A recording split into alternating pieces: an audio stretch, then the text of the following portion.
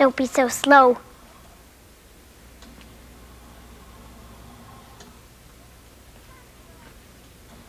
Come on, Hero.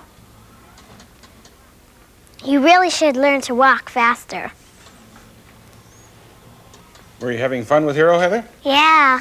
Well, while you were sort of having fun with him... Yes, I know you're ready. Just be quiet for a minute. I want to talk to Heather.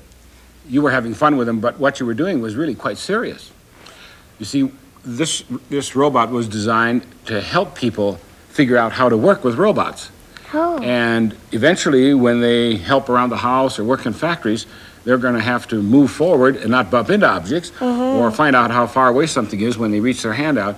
So what Hero did while you were walking, he sent out a very high-frequency sound, so high you couldn't hear it, and hit you in the leg right there. I didn't feel it. No, of course not, because it's real high frequency. You wouldn't feel it anyway for a sound. And then it went back in here, and its brain measured the amount of time that it took to go out there and back.